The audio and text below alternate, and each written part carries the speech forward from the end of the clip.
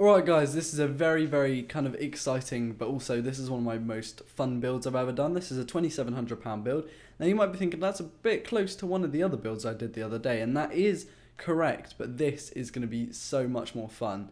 This is an interesting build. I've called this build the Sleeper, and that is for a reason. It is a very interesting build. Let's get into it. So to start off with, we're actually going to go with the motherboard. Now, usually I'd start off with the CPU. We're going to start off with the motherboard. That is the focus point of this build. We've got an ASRock X99E ITX AC motherboard, which is, you know, capable of DDR4 and obviously housing the X99 processors, the socket 2011-3 processors.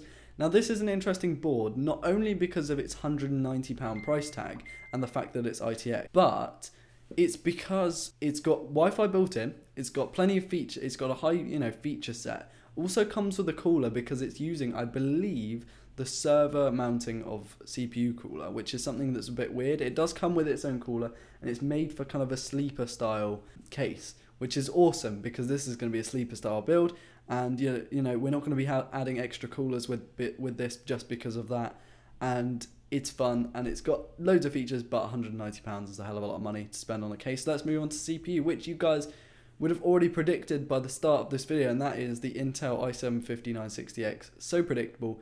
8 cores, 16 threads. It costs £830, and we could overclock this.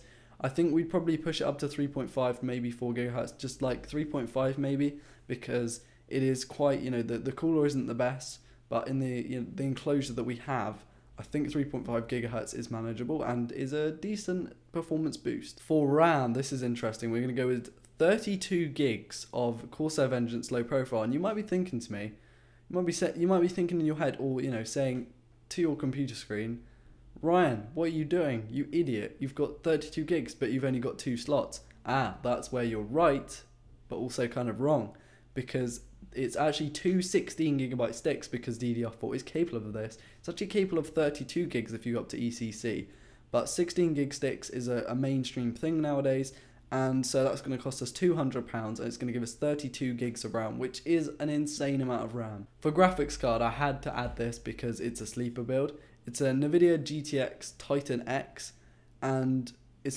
just like, how insane is that graphics card? 12 gigabytes of video RAM. It's gonna look awesome. It's gonna, it's gonna be decently quiet.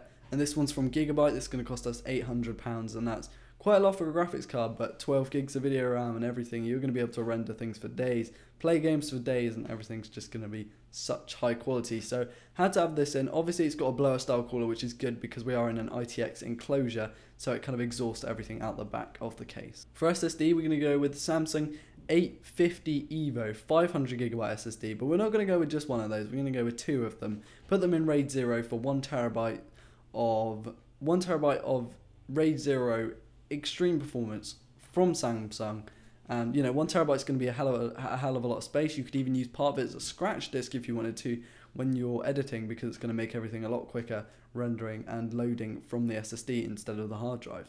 Talking of hard drives, we're going to go with one Western Digital Caviar Red 6TB, and now you're going to be thinking, you're stupid, what are you even doing? This is a NAS hard drive, or something that's rated for NAS and backup. But because of just how reliable this drive is, I just had to add it in. Okay, it's a little bit slower, but it's good at backing things up.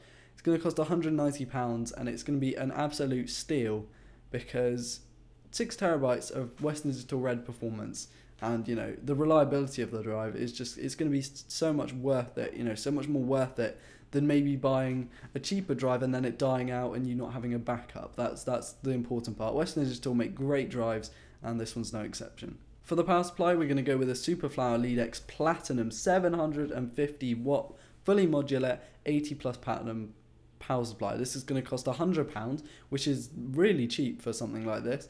750 watts again is probably overkill, but just having it there, just being able to expand if you wanted to, you just keep the power supply changed to the motherboard, something like that. Very good power supply. It's going to cost you £100. Superflower make great power supplies. I probably ranted about them too much, so let's move on to the case, which is a Corsair Obsidian 250D, which is a tiny little micro ITX chassis, or mini ITX chassis, and it's going to be great. It's going to cost £76. which is not that much for a case of this caliber. Remember, it is Corsair, so it's going to be made well. It's going to, have a great feature set. It's going to have, innovative ways of mounting drives, and it's a great case. I like the Corsair cases, and this one's no exception. So there we go, guys. I believe that is everything, looking through all my notes. The whole lot in a tiny little cube case, which I love the idea of. 8 cores, 16 threads, 32 gigs of RAM, 12 gigs of video memory, a Titan X, 6 terabytes of hard drive space, and a 1 terabyte RAID 0 drive, basically as one drive in Windows. That is an absolutely amazing little box. And say you wanted it in an office, which is upstairs, it's got Wi-Fi built into the board, AC Wi-Fi. So everything just comes together very well. I, once again, wouldn't recommend Wi-Fi, but if you wanted to, it is there. And the whole thing comes to £2,700. And this, again, is a similar price to a build I did the other day. But this one's a hell of a lot more fun because you can just pack it into a small case. It hasn't got LEDs, it hasn't got, it's kind of a very understated look to it, a very clean look.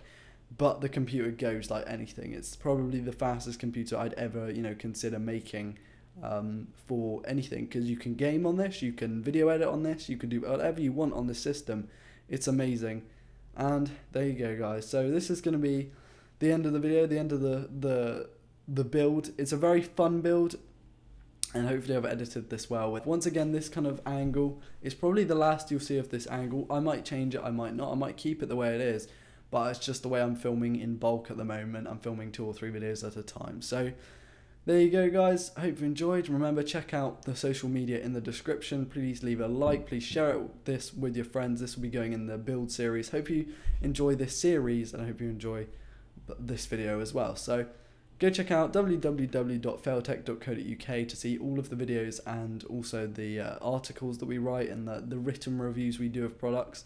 And we will see you later. Peace. Okay, unfortunately, guys, this is going to be an end to the build series.